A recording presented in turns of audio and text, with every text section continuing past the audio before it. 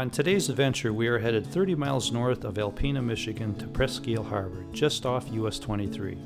The small community rests on the shore of Lake Huron. The lake caters to fishermen, divers, and water sports enthusiasts alike.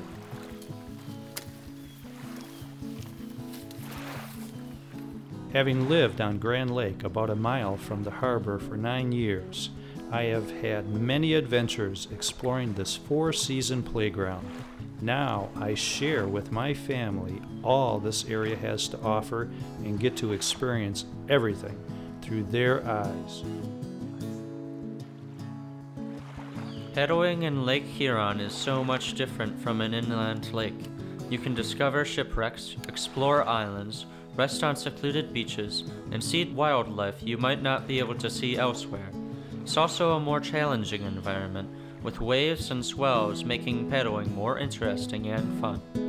We started building my kayak at the end of my 7th grade year, and it took us 2 years to finish it. It was a bit of a father-son project, and I've been using it ever since. In 2014, Thunder Bay Marine Sanctuary was expanded to include this area.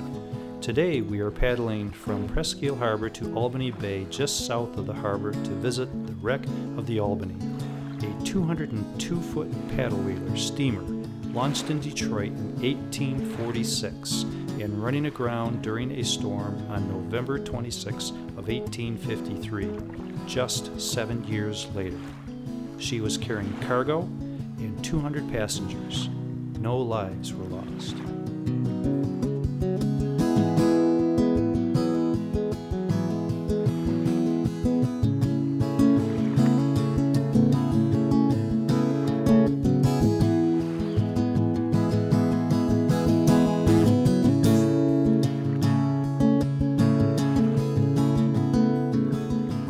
The perfect time to kayak is in the morning hours before the wind kicks up. This does also allow you to be able to see more underwater, as you don't have the waves to inflict contrast where you can't see what's going on. In terms of safety, you want to always wear a life jacket.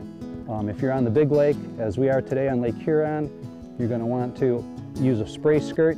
If you don't have a kayak that's made for that, then you might consider getting one or stay pretty close to shore. You also want to always check the weather before you go. I would avoid, if you think there's a storm coming, even being out on the water. But if something shows up, you see it or hear it coming, then you want to get off the water quickly. You can also carry equipment, especially on the big water. I use a bilge pump and a paddle float. Just a quick aspect about the bilge pump. If people haven't seen this before, if you have water in your kayak, you're going to get back into your kayak, you're going to hook up your spray skirt, you're going to shove the bilge pump down between your spray skirt and get it inside between you and the spray skirt, and then you're going to start pumping, and you're going to start to pump water out of your boat. What makes the spray skirt important is that it keeps water from coming back into the kayak. When properly done and using safe measures, this is a very enjoyable experience that anybody can do. Know your limitations and have fun.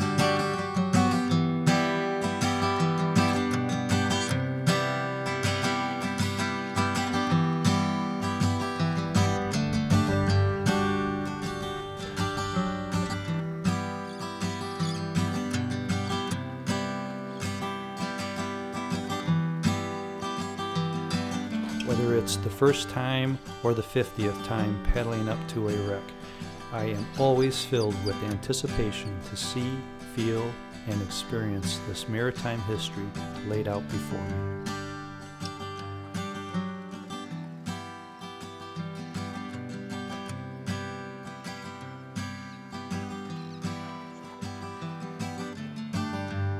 Viewing through crystal clear water, the Albany was once 202 feet long with a 29-foot beam and a gross tonnage of 669. cargo was provisions, supplies, and passengers. Once running aground, passengers spent a horrible night aboard, but were all safely landed the following day. The wreck was stripped of its furniture and abandoned for the season. Around 106 feet is what is remaining today of Paddle Wheeler Steamer Albany, here in Albany Bay, Presque Isle, Michigan. Seen shipwrecks since I was 4, and I never cease to be amazed at these quiet, underwater ruins. Though they are sometimes difficult to find, it is well worth the paddle to discover these relics of history.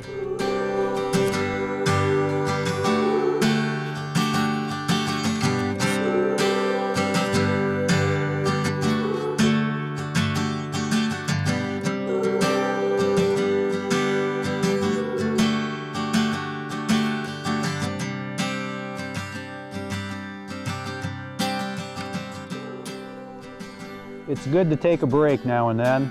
Don't kill yourself out there paddling, have fun. That's the important thing. Carry some water and maybe carry a snack to keep your energy up and keep hydrated. Other equipment you might like to have would be maybe a compass or a map. I often bring a dry bag with me, carry extra clothing in case you had a mishap. This area is very beautiful and we have 2 wonderful lighthouses to visit. At the harbor, there is something for everyone. With the Portage Restaurant serving fresh whitefish, a boat launch, docking, beach area, store, and my favorite, ice cream for dessert. I say, what more could you ask for? Yeah, with strawberry. Okay, we want one more and strawberry. Same thing, strawberry. Would that be all? Yep, that's it. I have been visiting the 2 lighthouses here since I was knee-high. The older lighthouse is no longer active for navigation, and today is a museum.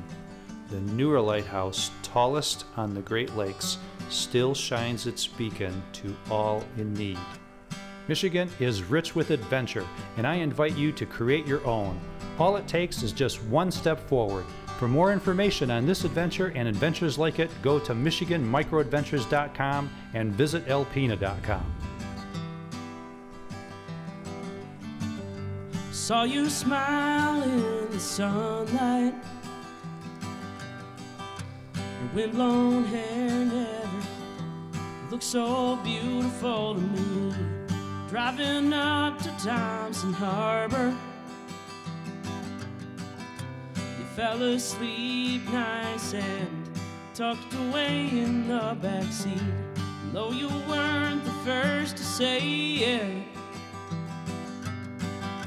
you were the last one I thought I'd ever hear from.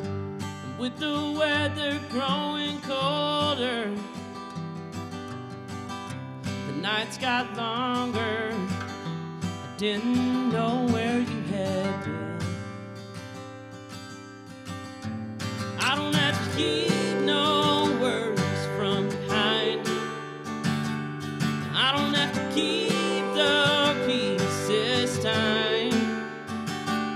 I'm going down without a fight. Mama, I know I told you I'm moving on, Jim.